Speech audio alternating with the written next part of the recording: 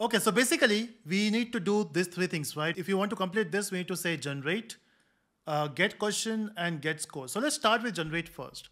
Now, if you remember in the earlier application, which was our quiz app, in this basically, if you go back to your quiz controller, this is where we were generating the quiz, right? Now this time we are saying that it will request, I mean, of course, this create will be there on the quiz service as well, but it will request the question service to create the quiz or to get the questions. So what we can do is, I can use something like this in my app. So here, the request will be coming for the generate. So I'll say get mapping, and the request will be coming for generate as we mentioned before. And the method name, let's say public, is get questions for quiz, and it will return something, right? So what do we return here? Now basically, if you remember, when we talk about quiz application or the earlier application, it was getting questions. But this time, what if we don't return questions, we just return the numbers? So that, see, anyway, all the calculations is going to happen on the question service, right? So this getting scored, getting the questions, anyway, it is happening in the question service. Then why quiz has to know about the questions? We can simply return the list of numbers, the IDs of the questions. So we're going to return response entity, but that will be specific to the list of numbers. So we can say list of integers, okay? And we are going to just return it here. But the question is, who will be getting us questions? Of course, everything we have to, every time you need something, you have a question service, right? So you will say, hey, question service, get questions for quiz. And then, of course, we have to pass some parameters, right? Even from the quiz service, when it is requesting to the question service, we have to basically specify some parameters here. And when you say parameter, of course, if you want to generate a quiz or if you want to give a list of questions, you just need two things. Tell me the category, the topic name, and tell me how many questions you need. So I can simply say, and this will be coming from the quiz service, right? So quiz service will request to the question service, and it will also pass these two values. So we can simply specify request param. We will need string category, and we can say category name. And here we can say request param, and this will be your number of questions. Yeah, I know things are going on different line. Maybe I can just get this here. This looks cool, right? So now we just need to pass these two values from the quiz service. Just remember that. Okay, but then we have to pass this value here as well. So I can pass category name and I can pass the number of questions. And we don't have this method. So let's create this method. So I will just right click here, or I will just click here and say create this method. Now in this method, how do you get the questions? Okay, now instead of typing the code, what we can do is, if you remember in the earlier project, when we said create a quiz, and if I click on this, this is the logic, right? This is what we wanted to do. I can simply copy this because that's what we need. Nothing fancy. Create quiz, and we are getting this. So this is the thing, right? And out of this, we just need this line because we anyway in the DAO layer, if you see in the DAO layer, so I'm into the quiz application, the monolithic application. In the DAO layer, not of this, the question DAO, we had this thing, right? We just need to get the questions for a category based on the number of questions. We just need to get this. Anyway, in our application, we have that. So what I will do is, I will go to quiz service. I just need this line of code. I can just copy this. Go back to our new application, which is the question service, and paste. That's it. This is the thing we need. Now we have to make some changes. The changes, of course, we have to pass the category name and the number of questions, right? Now in the DAO, of course, it also has a DAO here. So if you see the DAO, for the question DAO, we already have that particular method here. The difference is this time we don't want to return the questions. What we want to return is the question ID. So that will be integer. And here we don't need to return the star because star will give you everything. We just need the ID. So q.id. And with the same thing, so we'll need the category, we'll need the number. And based on that, I just need to fetch the questions. That's it. Now this will return the list of integers, right?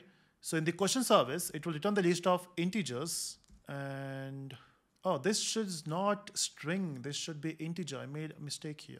This should be integer. And here also we have to say integer, right? And now it will work.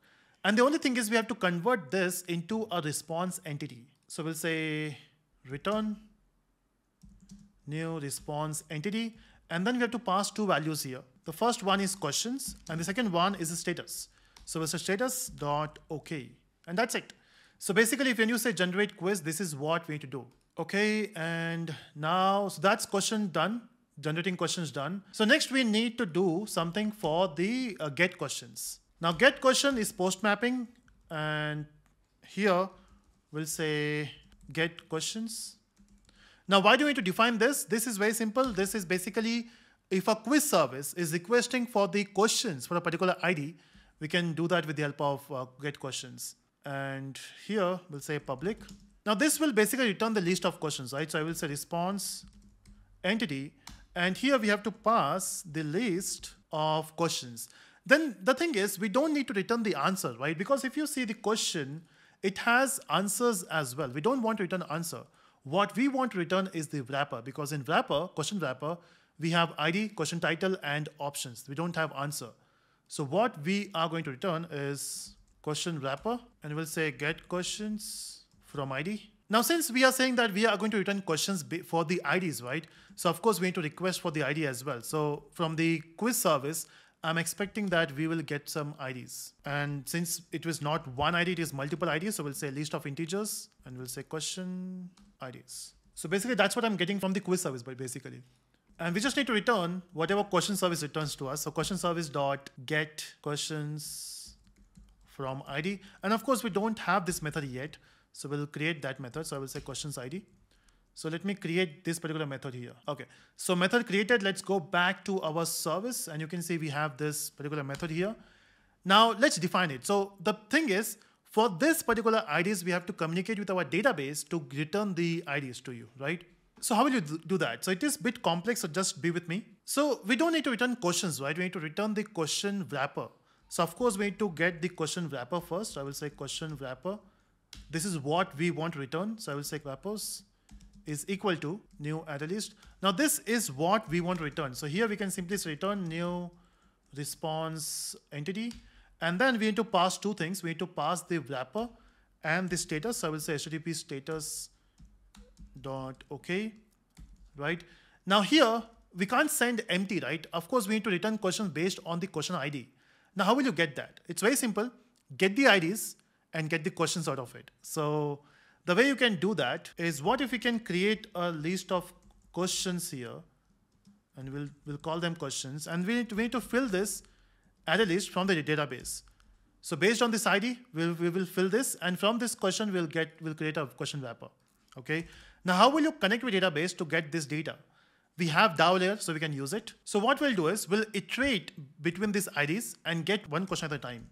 So I can say for integer ID colon question IDs. So for each question, we need to get the question first. And the way you can do that is by saying question Q is equal to, or maybe we can directly add that in the list, right? So I can say question. So whatever data you're getting from the database, you will simply add that to the list. So we can say questions dot add, but what you will add here? Now this is something you need to get from the database. So you will say question DAO dot, there's a method called find by ID, which will ask you for the ID, and we got the ID. The only thing is this will return optional.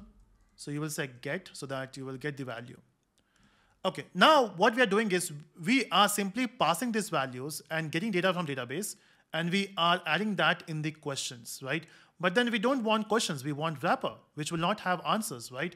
So what we can do is we can iterate between the list again. We can say questions, question is equal to questions.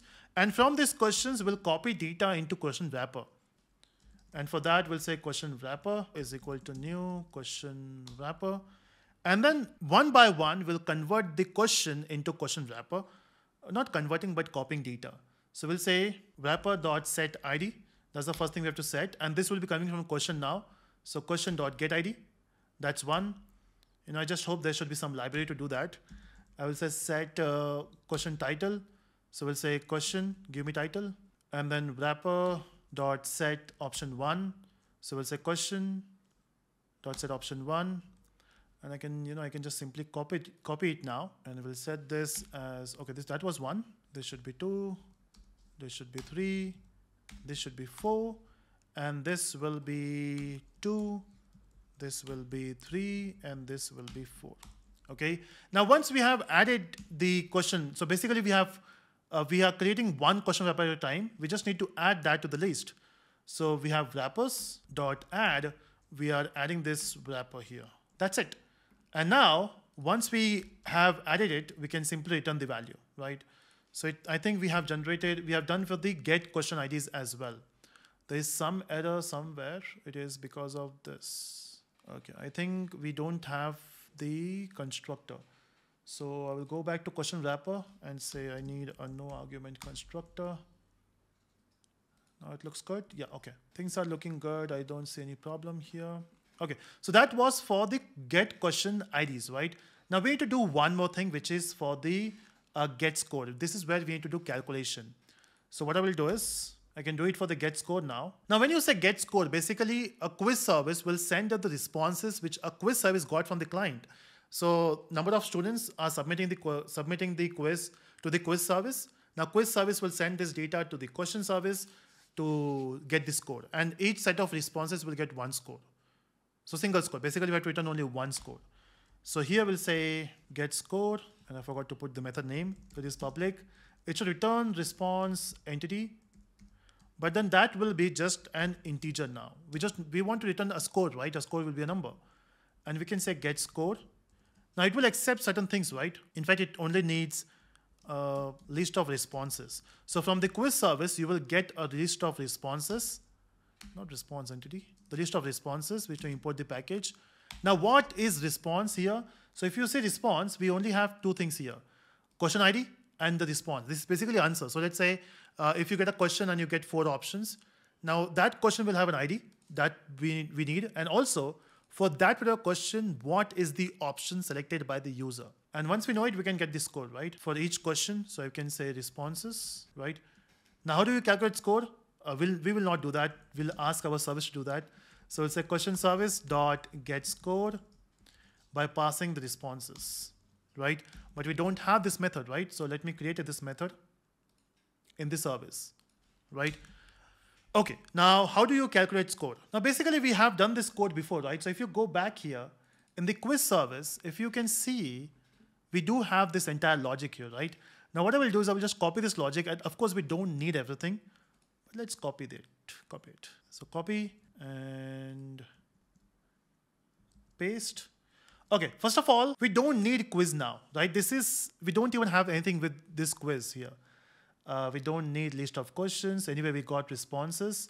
What we can do is, for every response, in fact, we don't need this int as well. We can remove this. We just need write. Okay, see, anyway, the response has an ID, right? So what if whatever response I'm getting, okay, so for the response ID, I need to get the question, right? So what I can do is I can say question. I just need to import the package, I think. What have I done? Okay, question. Because see, why do we need question here is because question has the answer, right? Now we can pick one question at a time. And the way you can do that is by using question DAO. And you can say, hey, question DAO, give me the question for a particular ID. So find by ID. And how will I get the ID? ID is then the response, right? So I can say response dot get ID. And for that particular ID, I need the question first. And okay, it will give me optional. So I will say get. For this particular, let's say in responses, we have two things, right? We have ID and we have answer. Now with each ID, I can get the question first because the question has something called get right answer. So here I can get this. So what we are doing is we are comparing the response with the right answer. If it is same, then we are saying plus plus. Otherwise, we don't need to increment. Right? Simple stuff. Okay, and that's how basically you calculate this code. Okay, now if you look here for the entire question controller, we have done with this methods. So this is basically what we have built our question service. Now this question service is going to be used by the quiz service. Now how we are going to do that, that we'll see in the next video.